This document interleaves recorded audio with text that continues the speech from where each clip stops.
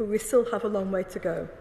This pandemic is not yet over, and the steps we're proposing would give us the support we need to continue our fight against the virus, whilst restoring yet more of our precious freedoms and the important experience that we really do love. And I commend this motion to the House. The question is motion number 4 as on the order paper. As many as are of that opinion say aye. Aye. Of the contrary, no.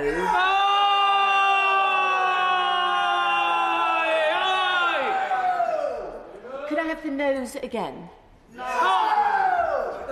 I'm afraid, I fear, the mood of the House is not to have a vote on this.